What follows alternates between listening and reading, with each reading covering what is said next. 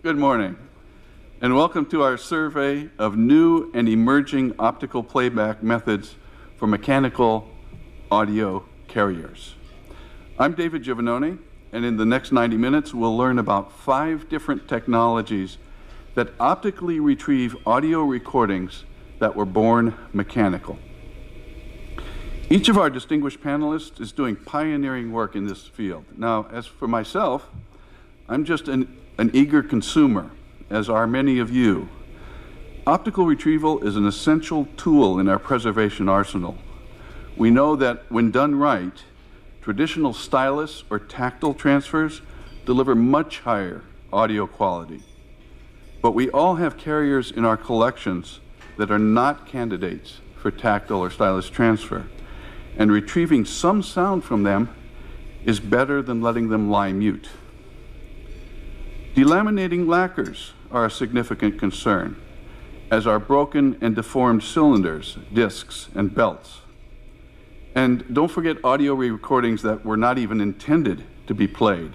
Remember phonograms? Thank you. They have a trace, but no groove. So optically based playback is the only way we can hear these carriers and orally preserve their content. Now, we're incredibly fortunate to have optical installations such as IRENE at our disposal today. But it's useful to remember, optical systems are still in the early days of development. They are not mature.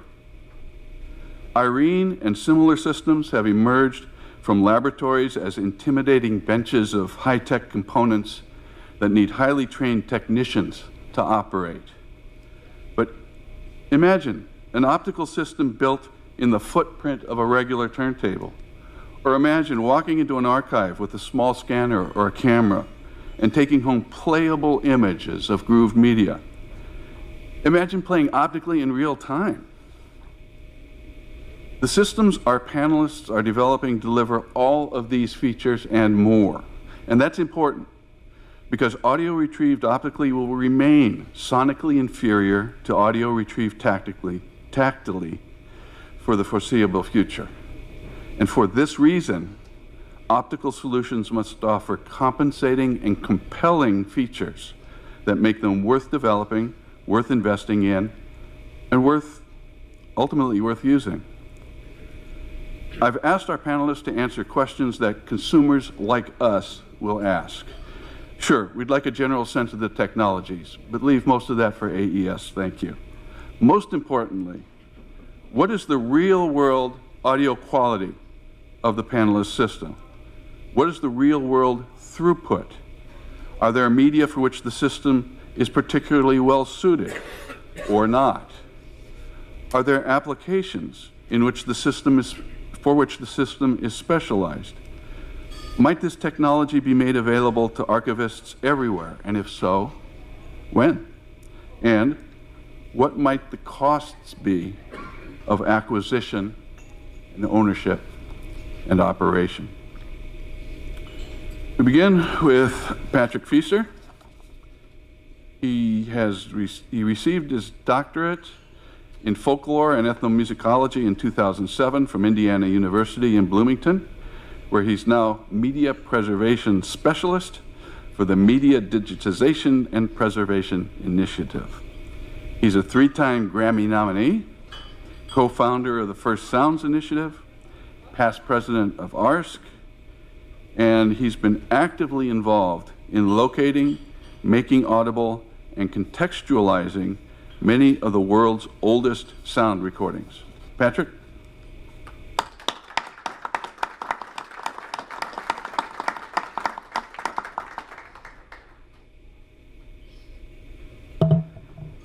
Thanks, David.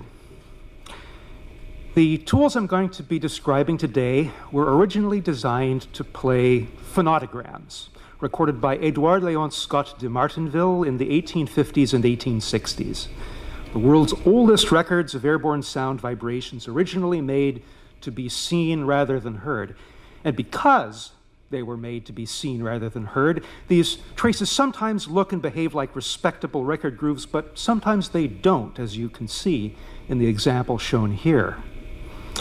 10 years ago, I was looking for some way to convert traces like these into playable audio that would do a good job with the good parts, while also getting something meaningful out of the messed up parts.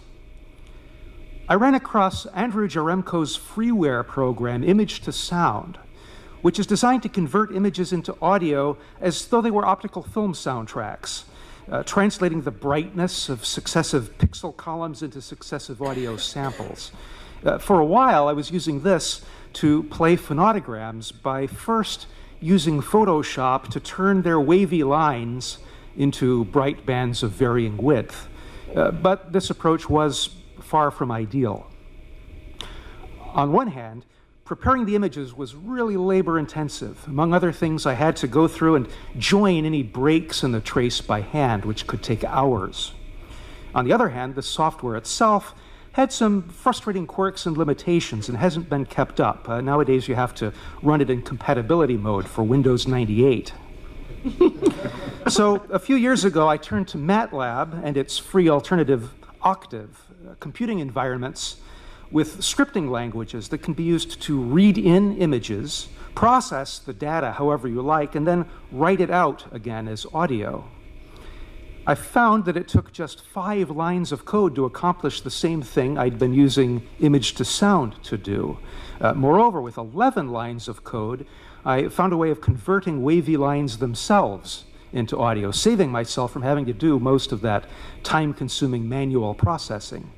My new strategy centers on calculating the average position of the brightness in each pixel column. It works pretty well. In fact, I find the results are significantly more accurate than what I'd been able to achieve with Image to Sound, as well as requiring a lot less work. Before, it would take a good day to get through a phonotogram. Now I can easily get through several in a day. Lately, I've been using this method to play a lot of Scott phonotograms I'd considered too cumbersome to play using the older method. Here's an audio example you won't have heard before, dating probably from December of 1857. It's one of the records Scott made of notes played on a cornet. Be forewarned, Scott rotated the cylinder of his phonograph by hand, resulting in extreme fluctuations in recording speed.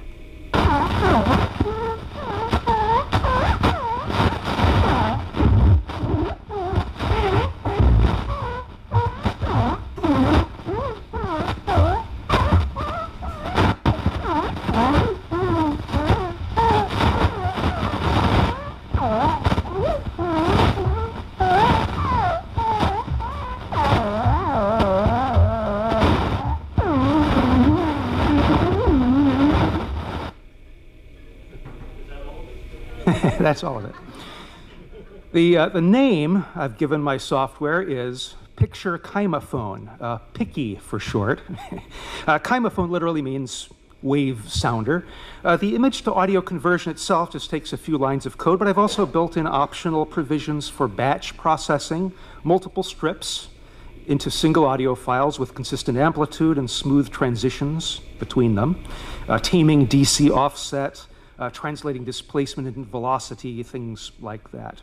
One version of this is available right now for anyone to use. In November of 2016, I released Picture Chymophone 1.0 on my blog as an Octave script. Both it and the Octave framework needed to run it are freeware. It's admittedly a bit clunky. You need to specify what you want to do with a sequence of unwieldy command line arguments, as shown here above in blue, but it works. There's also a Picture Chymophone 2.0 written for MATLAB, which I haven't yet released, but which offers all the same features through a more convenient graphical user interface. It also has some auxiliary features, such as an editing screen that overlays the auto-detected waveform on the original image and lets you tweak it in various ways. For example, by interpolating over a glitch, drawing a new curve by hand, or smoothing out a bumpy section. There's also a separate tool for correcting fluctuations in recording speed, either by using the tuning fork pilot tone found on phonograms from 1860, or by analyzing cyclical patterns in an effort to improve the speed stability of phonograms without tuning fork traces, such as the cornet record I played for you a moment ago.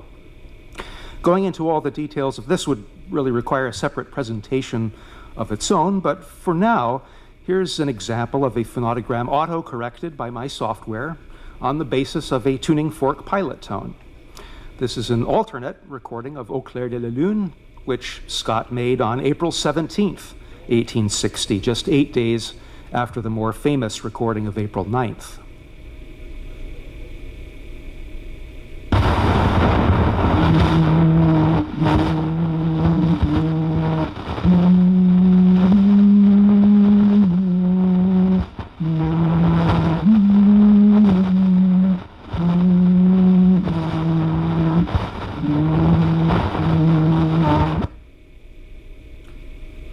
Picture chymophone is well suited to playing not just Scott phonograms, but any audio waveforms scratched or printed onto paper, including paper prints of early gramophone discs. People have used it. I've heard from one cardiologist, for example, who's been using it to play back printed phonocardiograms, records of heart sounds. If I haven't said much about the initial capture of the digital data, that's because it's usually just a matter of using an ordinary flatbed scanner to scan images in the ordinary way. However, picture chymophone can also be used to play digital images of mechanical carriers obtained in other ways. For example, it can play the images captured by the well-known IRENE 2D system. In October 2017, the Northeast Document Conservation Center, NEDCC, used their IRENE 2D setup to create optical stands from a group of broken glass-based lacquer transcription discs, the Mercury Theater's own reference copies of Orson Welles' broadcast of The War of the Worlds, now held by Indiana University's Lilly Library. NEDCC provided us with audio derived from the images using the custom Prism software that comes bundled with IRENE systems, but also with the images themselves. In principle, these images are the preservation master files, the most immediate digital representations of the source, with audio files derived secondarily from them. Practically speaking, though, most clients haven't been able to do much with such images beyond preserving them. The assumption seems to be that they're not of much use, useless without the Prism software to interpret them. And that software has never been made available for general use outside of facilities with IRENE systems. In part, I understand, because the IRENE team isn't in a position to offer tech support on the necessary scale. But these images aren't useless at all. Here's what they look like. There are around 40 images like this per side. The specific set of files I've been experimenting with comes from disk 1 in the series, which has a special problem. A chunk of the disk has shifted out of place, creating big discontinuities, as you see here. At NEDCC, they edited these images before processing to realign the chunk, but I decided to tackle the images as is with no realignment. To track the groove, I generate an image downsampled along the time axis to highlight the curvature associated with each rotation of the disk, and then use that as a reference to remove the curvature, producing a set of nicely horizontal traces that are easy to convert into sound. For the next step, at first, I tried using the approach I described before to take 4 different measurements at each point along the groove, the whole groove center, the center of each groove wall, and then the center of the groove floor, and then average them, which kind of worked. But just recently, I started trying something else. So here's a diagram of that. So just recently, I started trying something else, generating an average groove profile and then finding the best fit between it and each column of the image. That approach turns out to be a lot more robust. How does it sound? Well, I'd like to play you a clip of audio extracted using my software with some declicking and other cleanup done by Dan Figurelli of MDPI. You will hear some high-frequency artifacts, a kind of repetitive musical warble in quiet passages, but those appear to be burned into the images, since they were also present in the audio that we got that was furnished by NEDCC. In fact, One of my goals in devising an alternative means of playback was to determine whether these were an artifact of scanning or analysis. So here we go. See if you recognize the recording.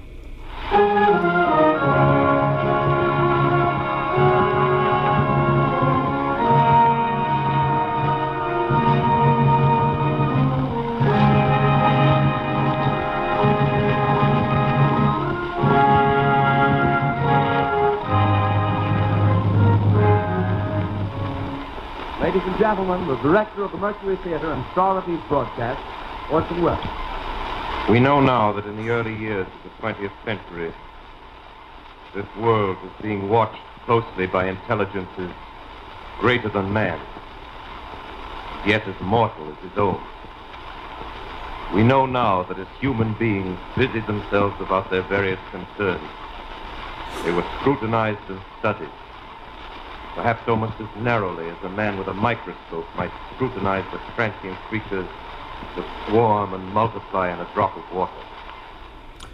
Extracting audio for one disc side takes about an hour, most of which can be unattended. Now, Irene playback of delaminating lacquer discs is an expensive proposition, often prohibitively expensive. And much of the expense lies in the processing into audio rather than the initial scanning.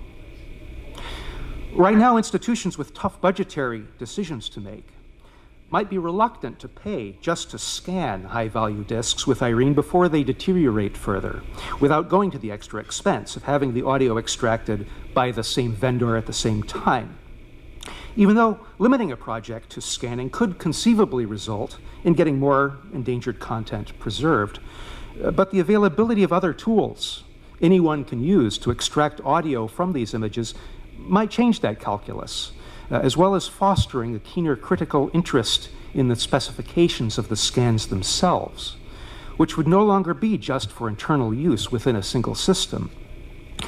Indeed, it's possible to imagine scanning and audio extraction becoming two independent specialties with a symbiotic relationship, more like that between transfer work and restoration work. I still have work to do, but my hope is eventually to release an updated version of Picture Chymophone with all the features I've described, maybe rewritten in Python, and ideally with a modular design so that it's easy to plug in improved or experimental algorithms at will. Thank you for your kind attention.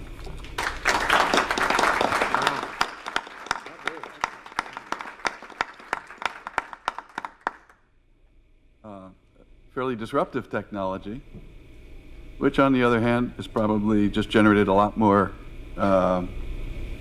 work for any DCC.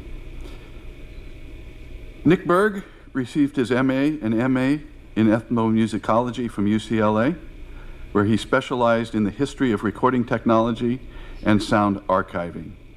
And perhaps more auspiciously, Nick was mentored by engineers who were pioneers in optical sound, disc, and magnetic technologies. After several years of digital restoration work, Nick started Endpoint Audio Labs in 2003 so that he could focus on improving the quality of sound transfers before restoration. Today, Endpoint is recognized for its unique transfer technologies and for the deep historical research that informs its transfer decisions. Nick?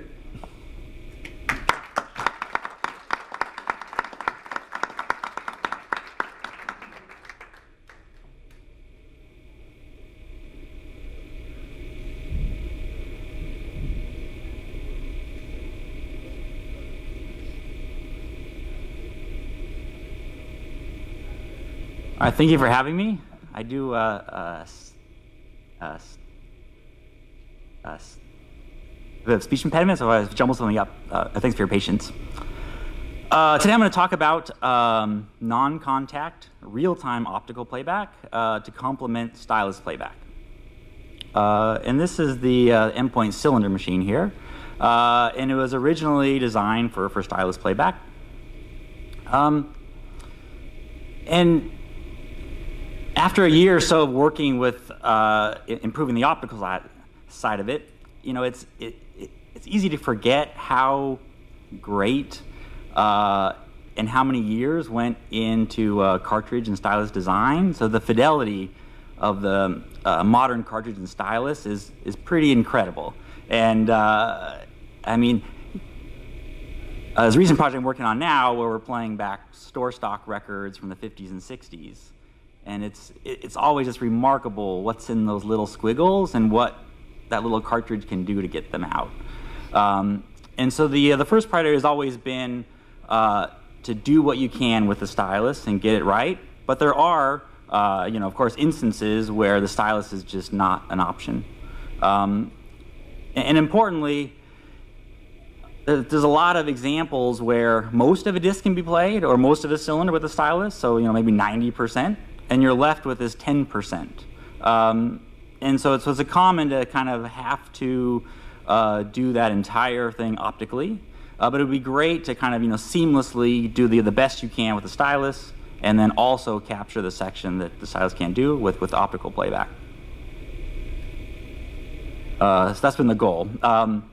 And the advantage of real-time optical is just as you would experience with disc playback or tape playback, is it's so powerful to be able to adjust what you're doing on the fly, to kind of make tweaks and focus, make tweaks of alignment, you know. I mean, just imagine if you couldn't hear azimuth in real time or something like that. It's just so challenging to have to like record some options and then try to go back and listen to them and then reset and like that. So real time has always been a goal as well, just so you can do these optical adjustments and learn as you're moving. So there are other uses for doing optical playback as well, especially there's often instances where there's no labels on things, and so maybe you don't want to commit to doing a full archival transfer, you just want to know what's on it. And so it's great to be able to throw a brown wax cylinder on and hear the content or the introduction, things like that, and know what's on them. There's also the option of doing the tuning and setup just with the optical, and then switch over to stylus afterwards. And then if there's big cracks and things like that, sometimes the cylinder is not maybe super important. It's not worth the risk to ruin your stylus potentially. And then of course, if there is no other option, if there's a big section missing, it's an option to extract it as the final audio as well. So the endpoint cylinder is it's using the laser in various ways. So most importantly, it allows you to center the cylinder with the if there's any kind of run out in the cylinder, it will equal wow. And so the first goal is to square it up as quickly as possible. So the laser, especially with the software now, you can get into 5 micron accuracy within 30 seconds, 45 seconds, really quickly. And so this really helps stylus playback, but it's also important for optical to make sure the focus is stable. And so that is the first application of the laser. And then the second, if there's any kind of eccentricity that you can't get out, it's capturing a reference tone to map essentially the eccentricity of the cylinder. The next, it's helping with the groove tracking in optical. And then lastly, you're actually hearing the sound as from the output of the laser. So here's some technical specs. The spot is kind of like the stylus, and so it's adjustable with the focus. The smallest you can get to is about just over 1 mil, and it's slightly elliptical. So that's the short side of it is 1.2 mil. It has full frequency response, and it has great theoretical resolution, but with all optical systems, especially with wax cylinders and such, the recording level's so low, the modulation's so low, that the actual resolution, is half of that if you're lucky. But the specs are good of the system. So as a quick example of, see if this works. I am so lonely, I am so blue, I'm happy. Oh, thank you. Yeah, so first when I was doing it, it was almost like a novelty. You're like, wow, no hands. You know, it'll play without it. You know, because the laser was there for other purposes to begin with, and so it was just kind of an add-on bonus. And I mean, so far as I've been dropping the machines off, everyone's favorite thing to do is to optically DJ scratch the cylinder. But as it becomes more practical, it's been important to build an interface to really use the properties in the best way possible. So this is the new output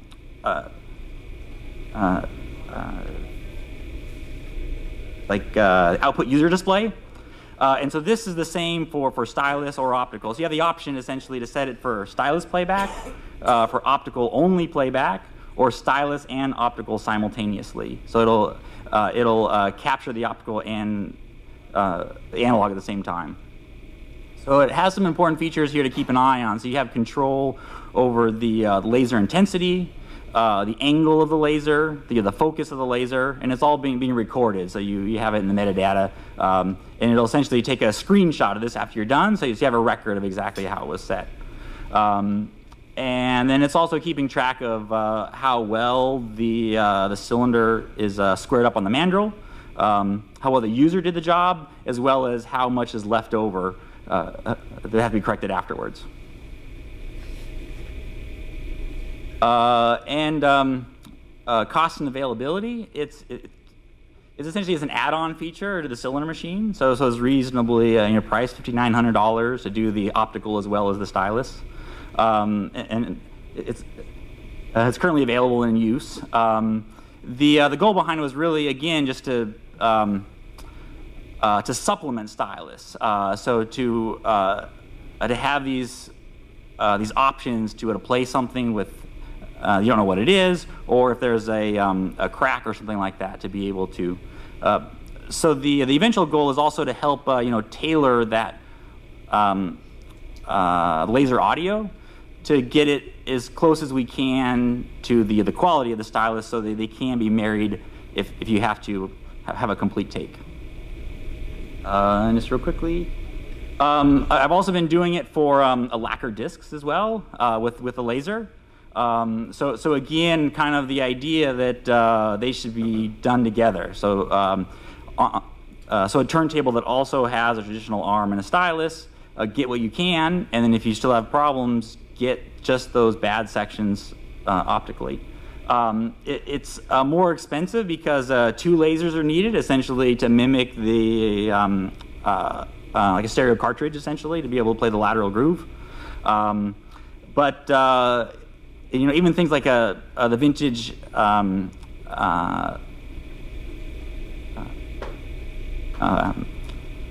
like Technics SP10 turntable, the turntable is flat enough to it's okay for optical, so it can be built into an SP10.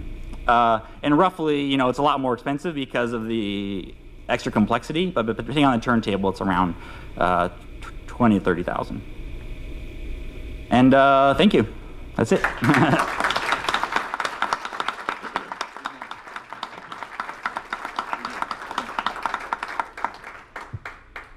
Another disruptive technology, I like it. And I will confess to being one of the first people to scratch optically. Tom Levin is a professor of the German department at Princeton University, where he teaches critical theory, sound studies, media theory, and media history. Tom has edited numerous books on the media sociologist and film theorist Siegfried Kracauer. Did I say that correctly? Thank you, Tom. He's also a curator. He's mounted major international exhibitions exploring surveillance and art, and the radical French post-war collective known as the Situationist International. His current work on optical audio capture grows out of a long-term research project on what he calls the media archaeology of voicemail. Tom?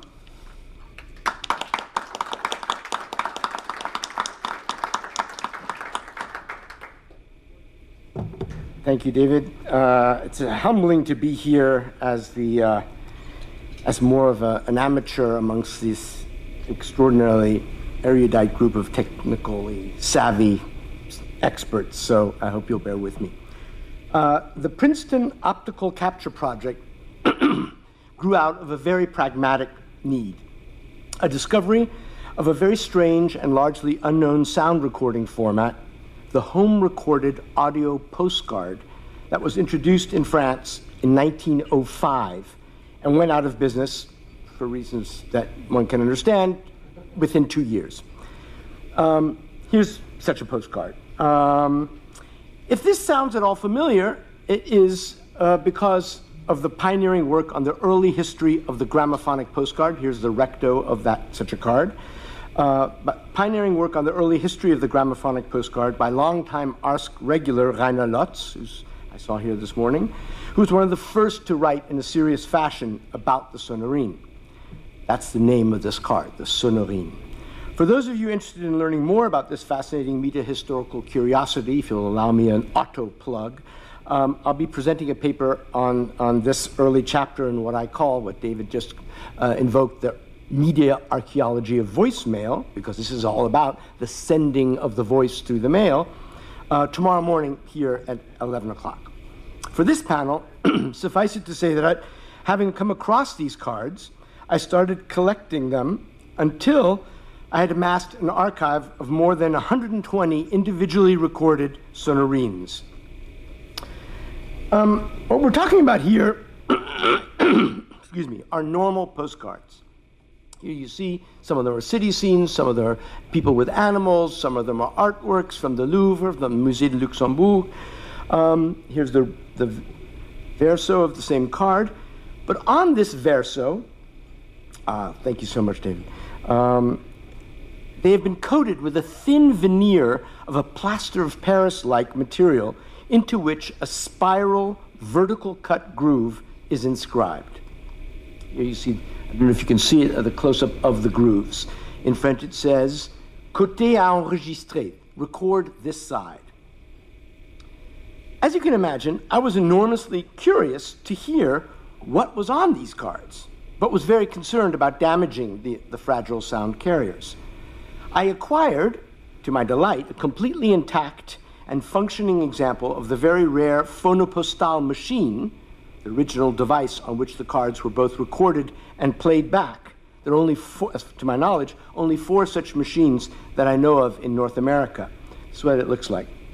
Mine looks like just like this one. This is they have a much better photograph than I did of my own machine. This is one in the collection of the Bibliothèque Nationale de France in Paris. Like this one, mine comes with both recording and playback heads and horns. But after examining it up close, you can see here the postcard is put on this holder that spins, and you then record and or play back on it. After looking at it closely and studying it, I realized I didn't want to take the chance of damaging the cards by playing them back on the device itself. So the problem is that besides lacking a center hole and being vertically inscribed, the cards also rotate counterclockwise, making playback on a gramophone complicated, even if not impossible, but also potentially risky.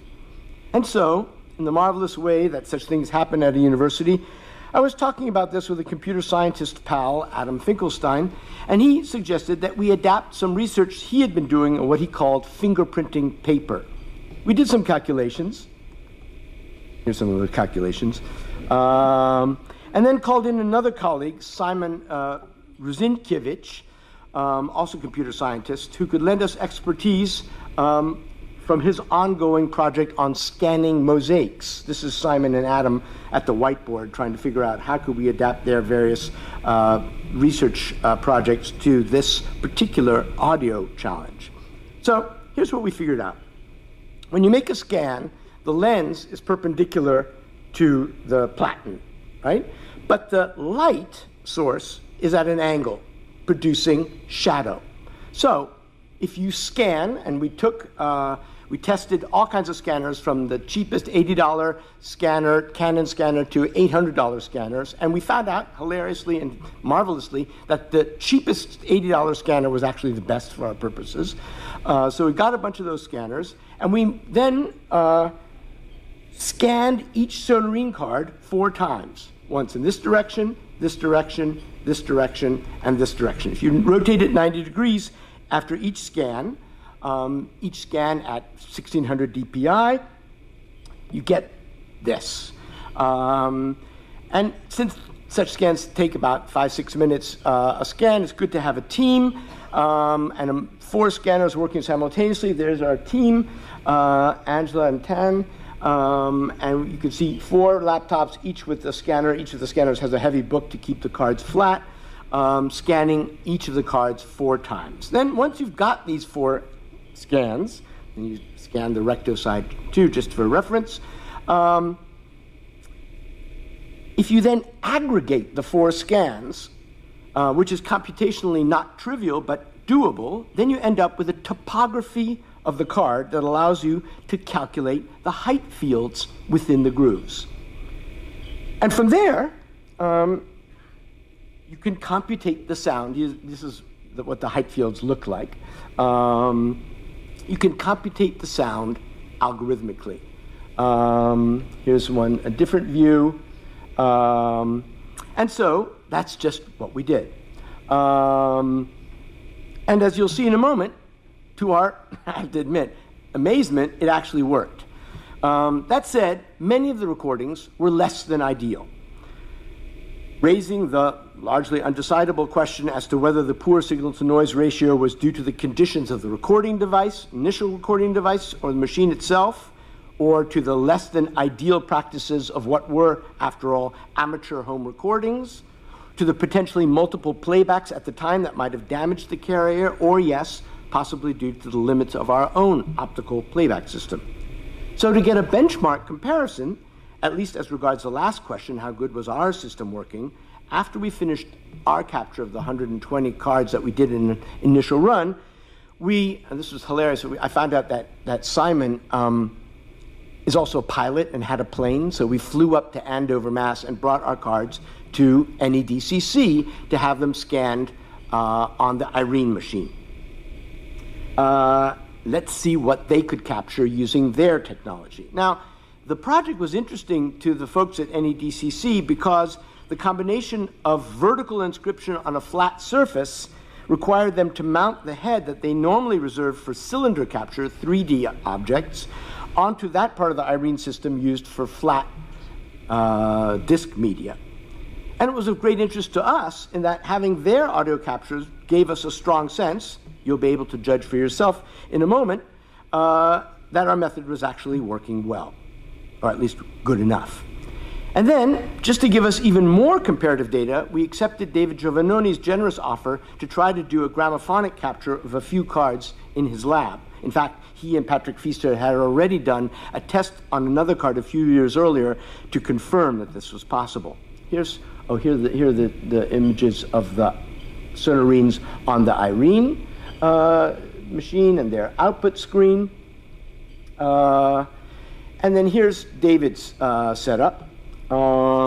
David made transfers at 33 RPM to maximize, as he put it, the quality of tracking and reduce the ballistics that would have occurred at full speed, using a 7.5 mil full conical radius stylus in a V15 VX cartridge.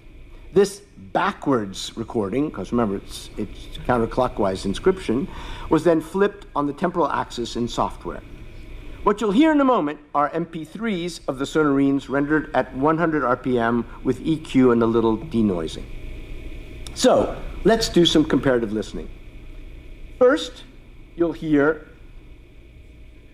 this is the front of the card 41. This is...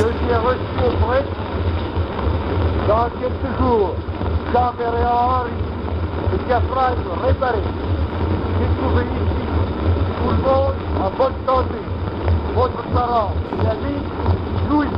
So what he's saying is, in a few days, I'll send you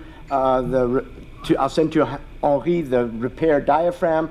I found everyone here in good health, your parent and friend, Louis. Now, let's listen to the same card captured on Irene.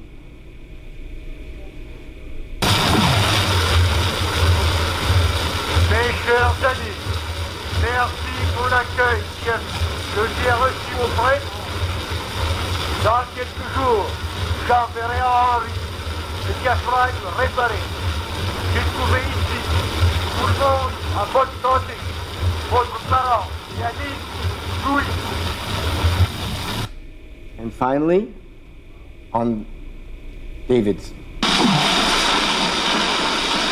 Mes chers amis, merci pour l'accueil que j'ai reçu auprès. Dans quelques jours, j'enverrai à Henri le diaphragme réparé. J'ai trouvé ici tout le monde en bonne santé. Votre parent et ami, Louis. So that's one example. Let's quickly look at another, or listen to another. Here's the recto. This is our capture.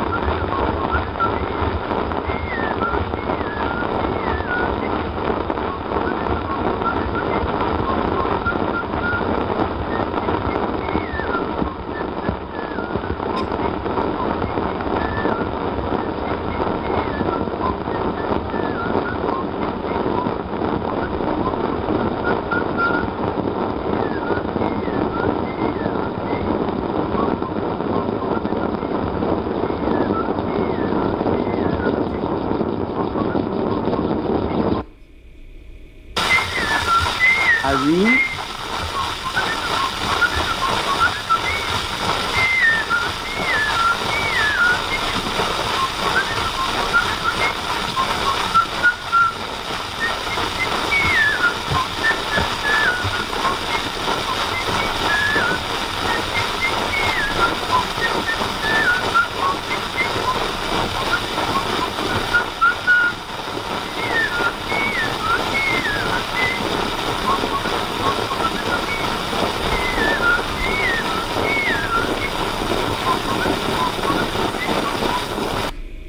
And finally,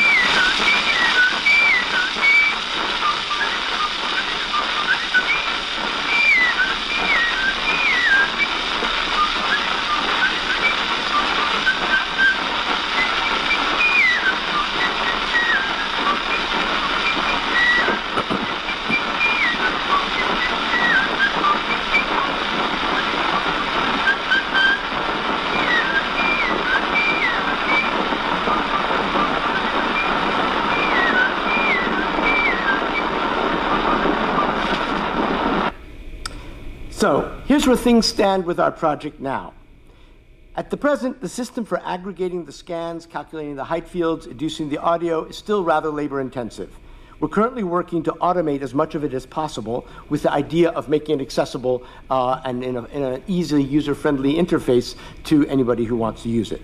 But the good news is that because I can travel with a small portable scanner, it has already now allowed me to go to various archives who would never lend or risk playing their recorded sonorines and scan them on site in order to then provide the archive, who's allowing me to do this, with the educed sound of their audio postcards. So here's my setup in an archive in Indianapolis. Here's my setup in the Phonomuseum in Paris, near Pigalle. And most amazingly, last weekend, I was at the Bibliothèque Nationale in Paris, where after 8 months of negotiation and a 4-page single-spaced legal document that I had to sign, I was finally able to get them to allow me to scan their 7 really beautiful, here's one of them, sonorine cards, which I can't wait to hear what's on them. So hopefully, we'll soon have the system ready for general use, at which point we then plan to explore the possibilities for adapting it also for lateral inscription. And one further wrinkle. With the increasingly high resolution of today's 3D printers, we're also exploring the possibility of using our topographic maps of the audio postcards generated through the scans to then print copies of the sonorines, which we would then play on the original device. Stay tuned. Thank you.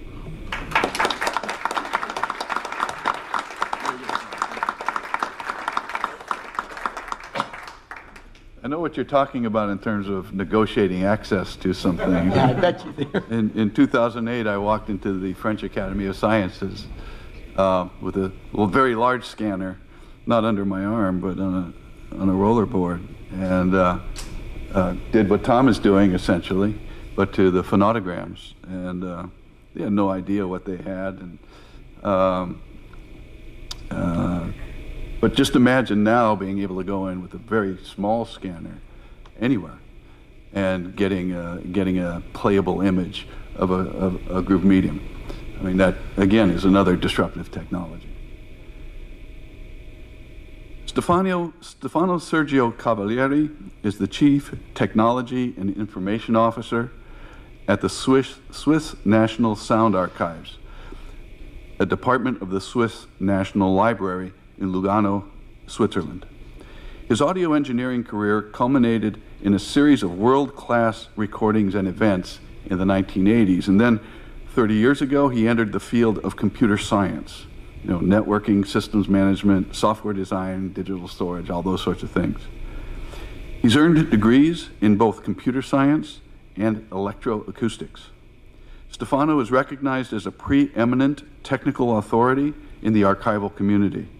He's a recipient of the James A. Lindner Prize for his research in the field of recorded sound preservation. He serves on the technical committees of AES, ARSC, and IASA. Stefano?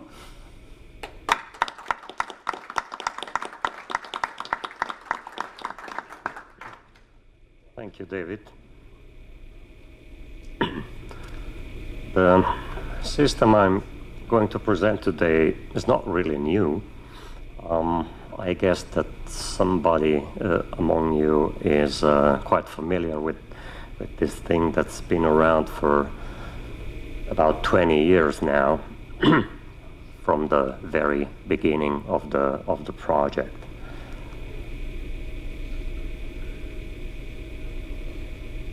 So this is a very easy to read schematics of how the system works. So what are we doing? We are actually taking picture of disks, and then by taking picture of disks, I mean taking analog pictures of disks, and then we scan the pictures, and we finally reconstruct the audio from the image. So maybe the first question which is always asked is, why do we have this intermediate step of taking an analog picture? The analog picture is actually this one. So according to our investigations, the photo is quite accurate in terms of a high-resolution copy, and it's a quick and reliable way to freeze the degradation of the surface of the disk. We can compensate with the depth of field. We can compensate some incoherences on the surface of the disk as well. And the film itself is still small, quite cheap, and very stable as an archival medium.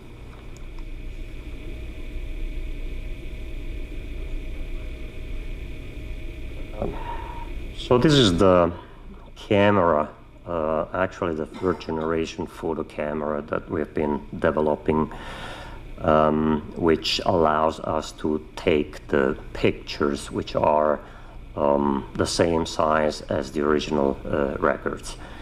So the film we are using, again, this is the real one, is sold on sheets of 35 by 45 centimeters.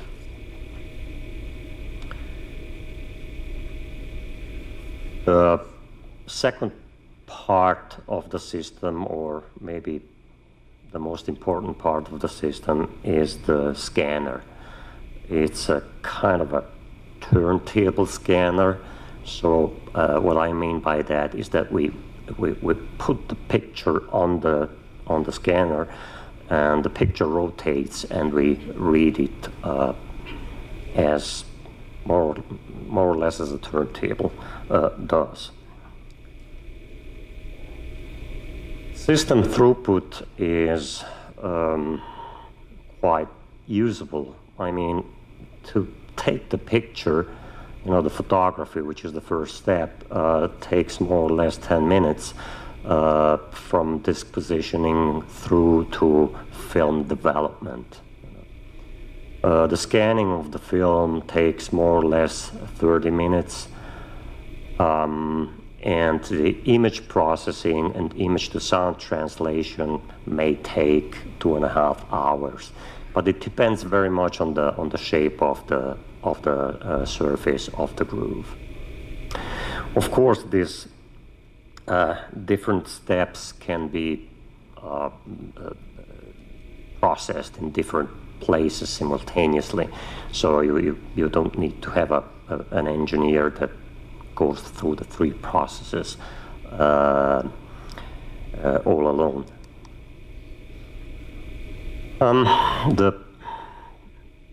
The system is based on a very simple principle, which is 2D imaging, which is very close to what IRINE 2D does. You can see there that technology is very straightforward. We take a picture, and this picture, which is on a certain point digitized, is subdivided in pixels, and each pixel has some coordinates that tell you about the amplitude related to time of what is read on the picture. In this case, the groove.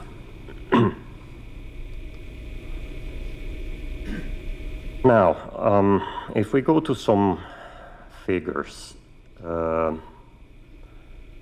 and try to translate what the imaging requirements are for producing a true, in this case, 16-bit at 44.1 kilohertz resolution, image resolution, on a coarse groove record, where we can assume that the maximum groove excursion is of 75 microns taken at 100 millimeters from the center, and a rotation speed of 78 RPM, we should take into account that for measuring the amplitude, the smallest, the bit actually, each bit should be 1.14 nanometer big or small. In the other direction, I mean in the time direction, one sample requires 18.5 microns, so which is much easier to achieve. If we do the same calculation on a microgroove record, of course we have smaller figures. Now, if we try to imagine, and this is just for the sake of making calculations, if we try to imagine to get a true 24-bit 96 kilohertz resolution, we actually should shrink the pixels or the bits to 4.47 picometers, which is very, very small for a coarse groove record, and even smaller for a microgroove record.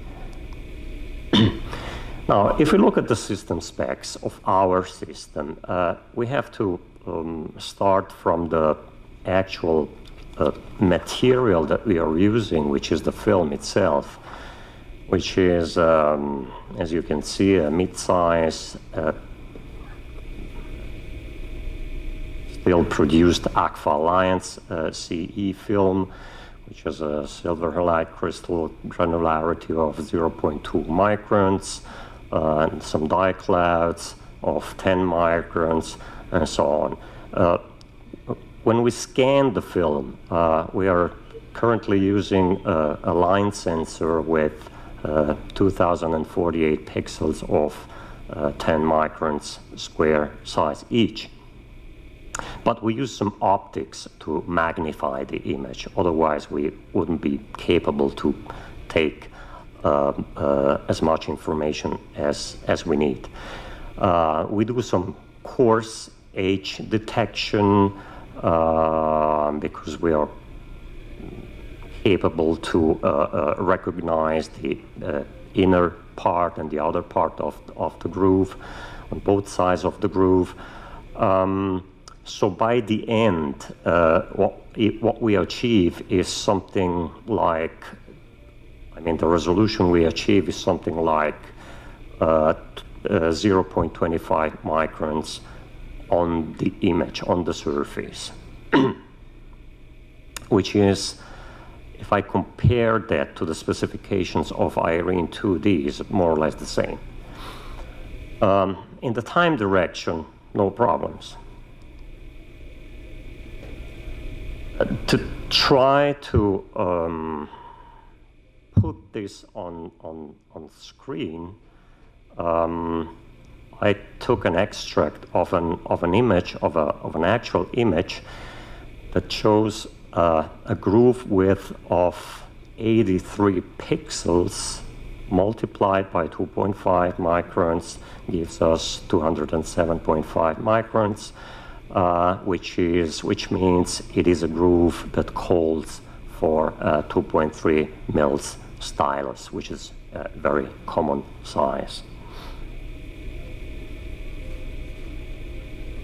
On the amplitude, this is an image taken when trying to reproduce the AES calibration record at 1 kilohertz, 0 dB reference level, and everything else that you see on the screen.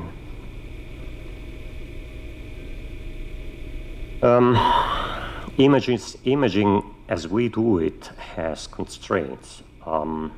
So the sampling by itself does not represent an issue. The capture speed can be changed if needed. So we can adjust it in order to have at least 1 pixel per audio sample.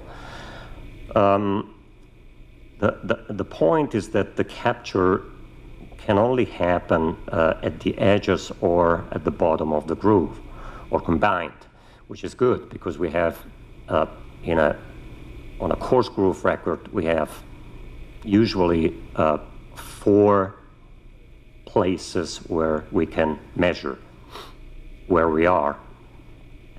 What the real issue is quantization. We have lack of information, which leads to processing limitation, such as very common things like equalization, de-emphasis, and restoration. And why that? Because what we measure with this kind of systems is the amplitude and not the velocity, which is what a magnetic phono cartridge does. So how bad is that? You have some black figures and some red figures on screen. This is all for a full-scale groove displacement at around 70 hertz, 1 kilohertz, 10 kilohertz. What I'm saying within this slide is that in the best case, what we achieve on the whole frequency spectrum is something between 6 and 9 bit of resolution. and it's written in red because this is theory. This is not what happens in the everyday use of the system. If you look at the black figures, we are talking about something between 3-bit and 5-bit.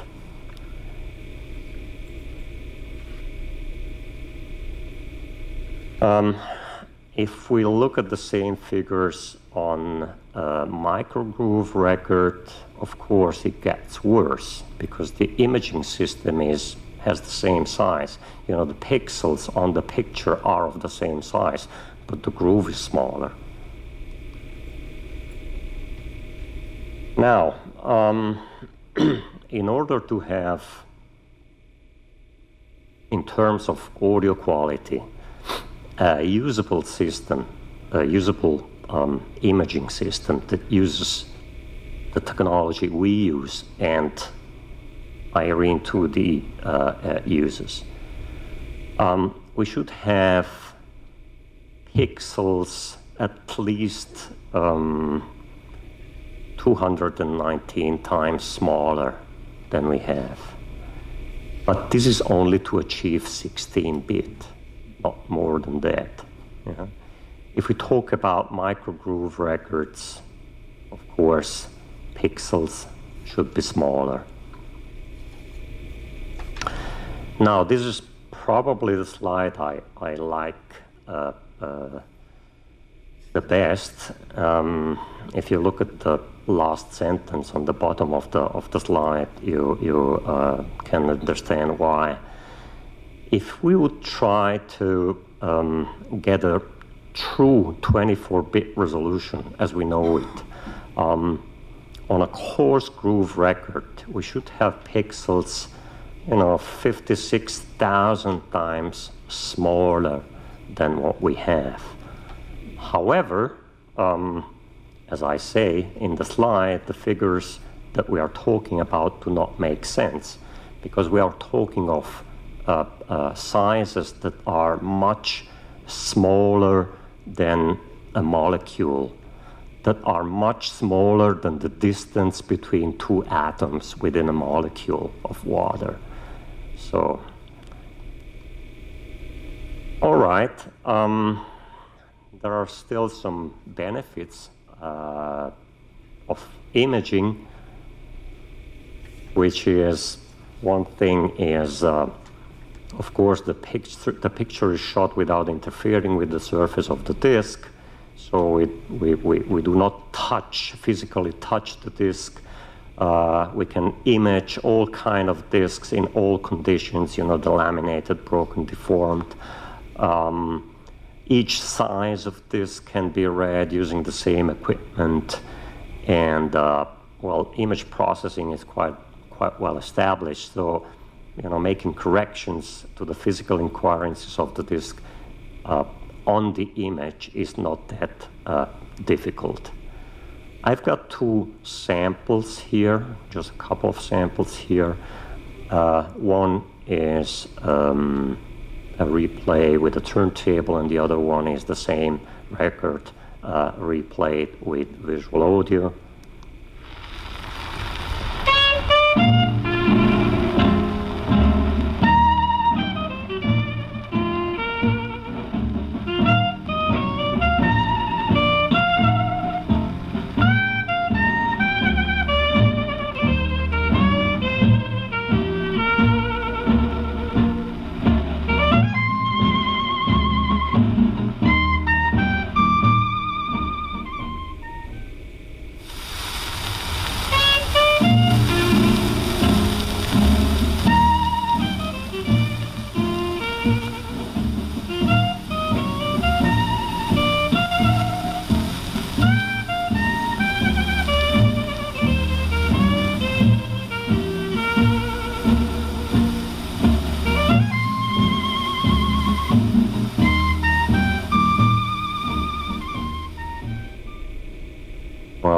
As you may guess, the first sample was the replay with the turntable, and the second one was with the visual audio system.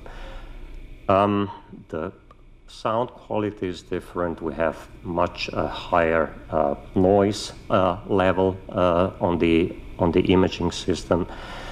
We tried to apply the same de-emphasis curve. I mean, not the same, but the same calculated and compensated, because the two systems read different information. Oh, this is it. Thank you very much for listening.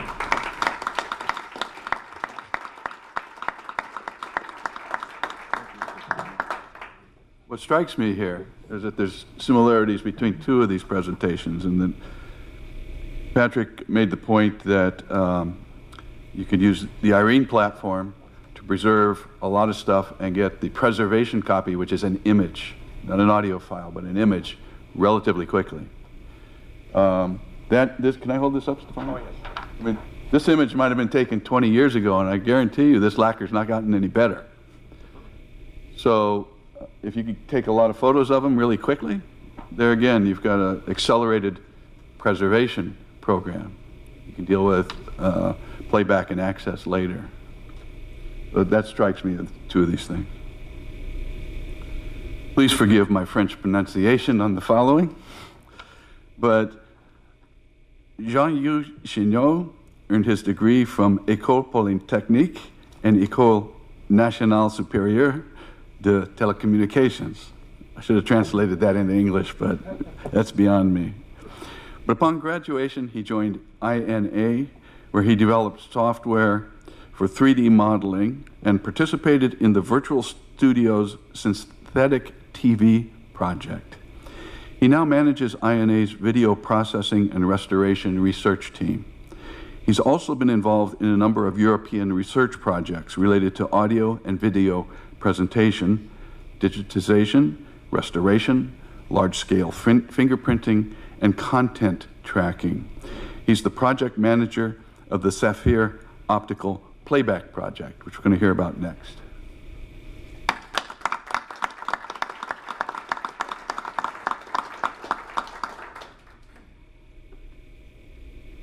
Thank you, David. Thank you for all of us to be here. So, as mentioned, I will present to you the Saphir optical scanner for audio, analog audio recordings. So, yes. For some of you may remember the Bushman-Meyer method. That was not a method for reading a disc, but for evaluating the recording level on these discs. And if you look at the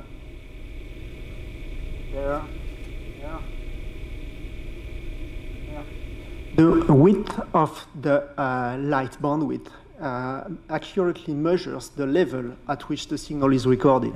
If you see these nice patterns here, it's because it's the reference disks with different numbers of 1000 Hertz recordings.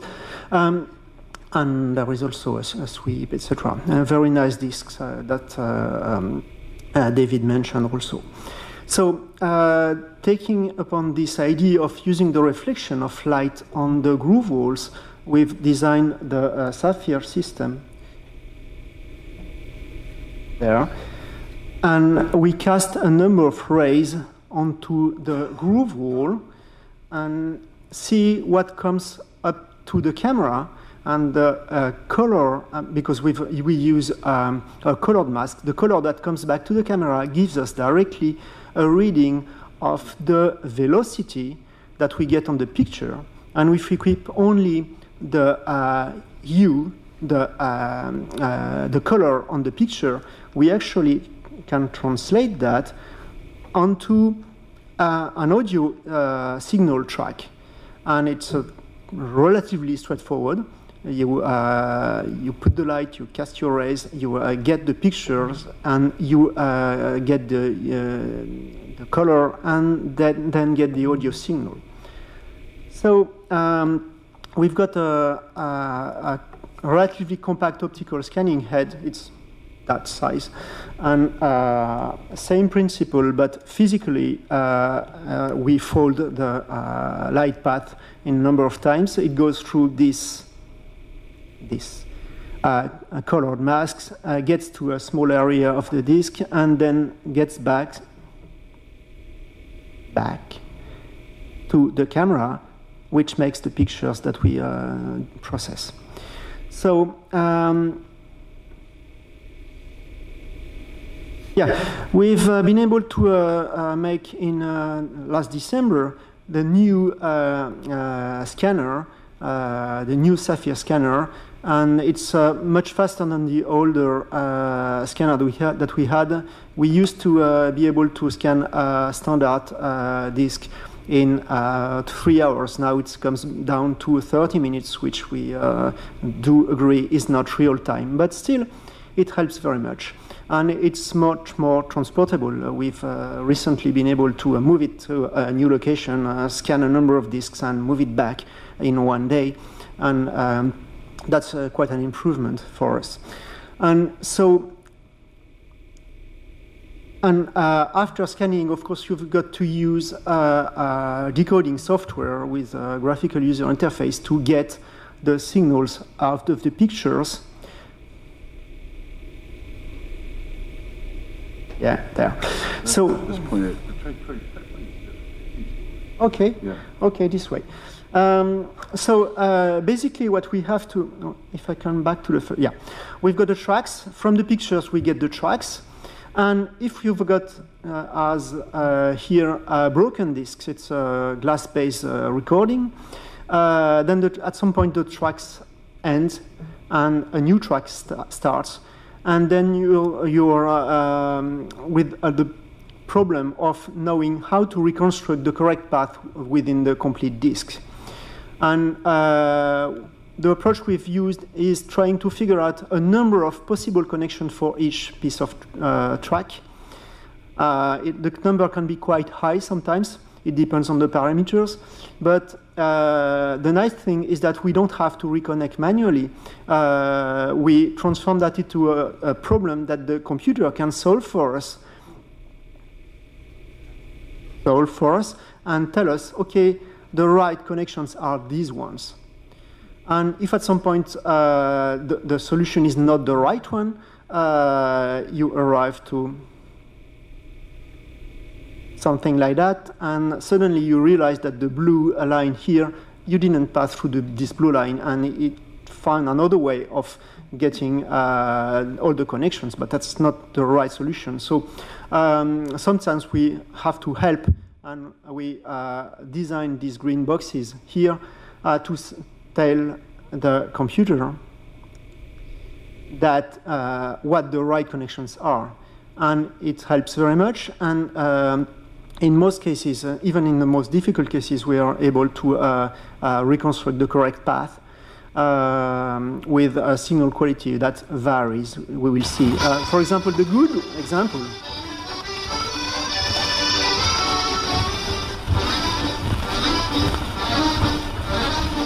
Mamma, son tanto felice perché ritorno da te. Questa canzone mi dice che il più bel sogno è per te. You may notice that there is a level of high frequencies in there because our system allows, it's a velocity reading system, so it has its drawbacks, but at least the high frequencies we can get right usually.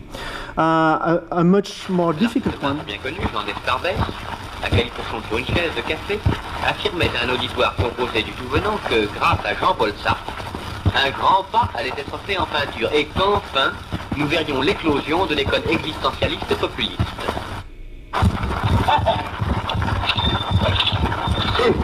Je suis déjà bien touché. C'est ça, fait ça, aucune. C'est fini? Bravo. Allez, bravo. Bravo. Bravo. Ne cherchez pas à la finir. This set of discs is interesting because it's the recording, the live recording on site in Montmartre in Paris of an épée duel between two French painters. And one had invented a pictorial existentialism, as a follow-up to Sartre's existentialism. And another painter, René Gaillard, was firmly against it, and they exchanged insults and then decided to meet and to have this duel. And it was recorded by a TV pioneer, a French TV pioneer, Pierre Sabag, very famous in France. And so it was really something that we are very proud of being able to get. The lacquer here was pinning off because it was a zinc-based lacquer, two zinc-based lacquers, side 1 and 3 and side 2. And we didn't get everything out of these discs, but we've been able to reconstruct the correct path on all the pieces that were left. And the signal, okay, the signal is bad, but it's not that bad. A worse one would be that one.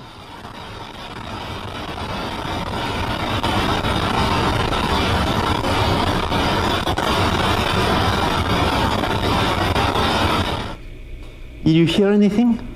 Yes. No. Okay. Maybe next time. I will improve on that, but the problem here is not the cracks, which are not that difficult for us, but the exudates. So you've got palmitic acid coming out of the disc, and this one you probably don't want to use ultrasonic cleaner. So for the moment, we are a bit stuck here. The amount of exudates is very high, and okay, maybe we will be able to get something out of this disc later, but it will be very, very, very bad anyway. Let's try that.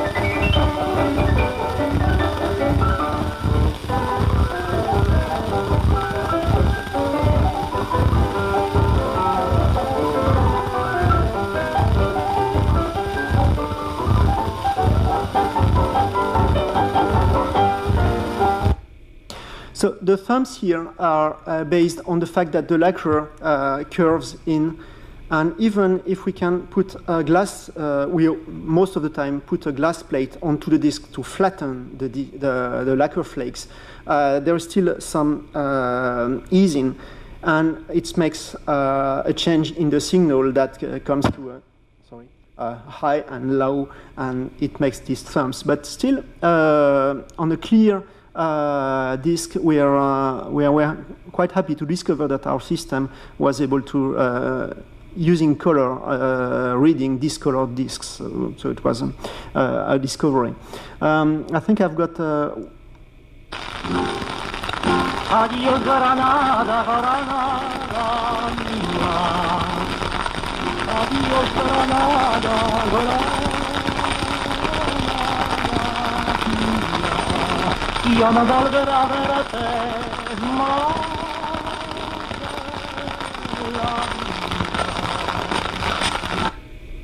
so you've got a number of cracks because this side was cancelled, but we could still be able to recover it.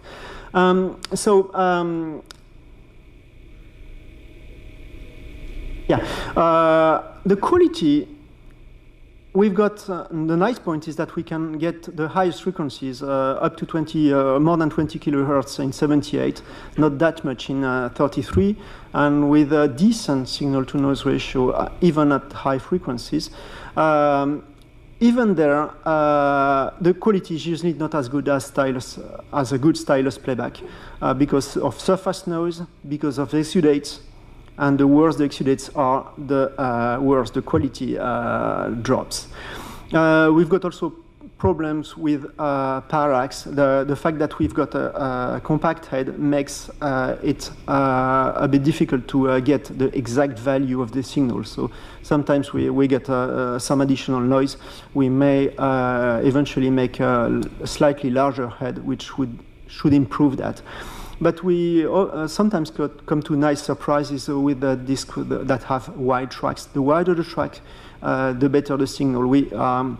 As we are casting light onto the groove wall, as much light that comes onto the groove wall gets us some indication on what the signal is. The highly delaminated sides may be read even sometimes with a loud and clear signal, despite of the cracks and the pops that inevitably come in. So sometimes a bit of post-processing is necessary. Even big missing chunks can be interpolated, provided that it's only a fraction of a second. Above a fraction of a second, it's better to keep it silent, because we are not reinventing words, but parts of words sometimes can be reinterpolated without too much intervention. So it's not real time, of course. Something like 5 minutes for setting up the scanning, 30 minutes for scanning on average. The initial decoding, where you get all the tracks out of the pictures, it's something like 1 hour. If the disk is very difficult, it can be more than 1 hour. It can be sometimes overnight, but it depends on the disk condition. And it can be parallelized. You can have several decoding working at once. And the reconnections of the different pieces, it can be quite straightforward. A few seconds if the disk is clean or if the cracks are wide and clear. If you've got many cracks, then it can become much longer and involve both the computer power and the user. So,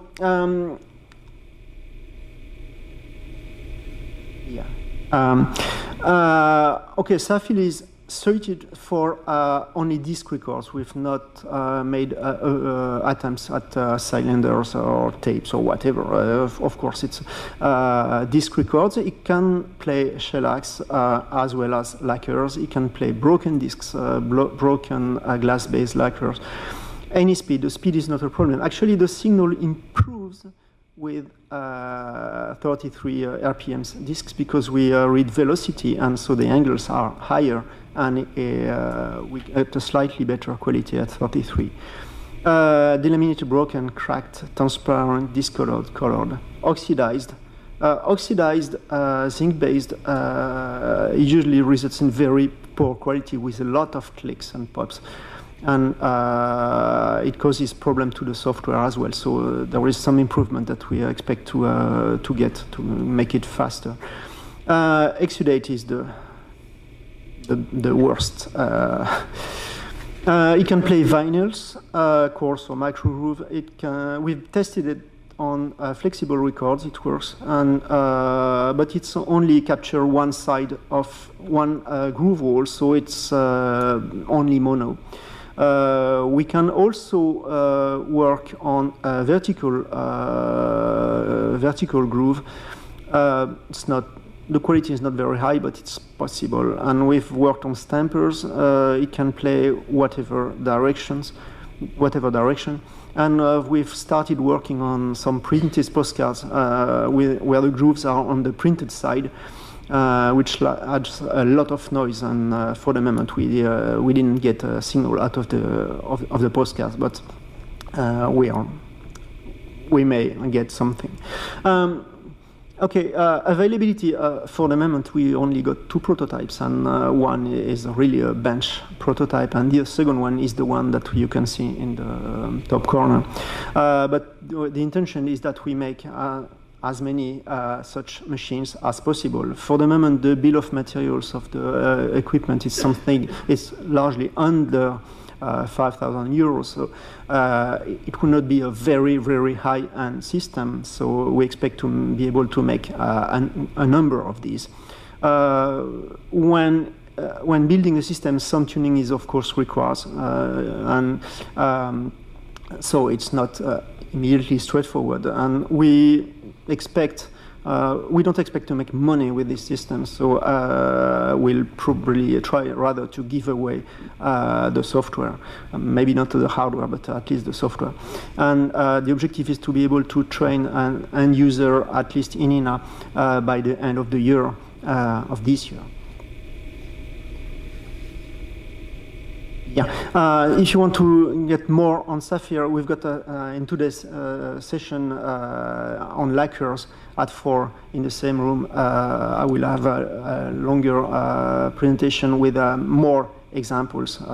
Some ones that will be very interesting as well. So I hope you're going to hear. There is a website, and we intend to be able to during IASA 2019.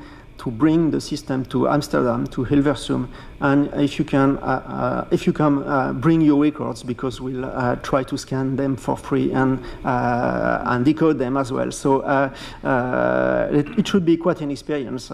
Maybe it won't work. I hope it will, but maybe. Okay, thank you for your attention.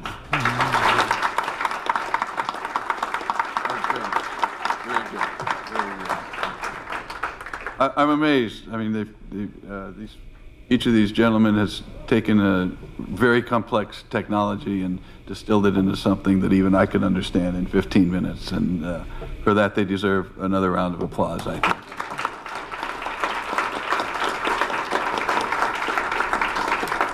That's it. Thank you very much.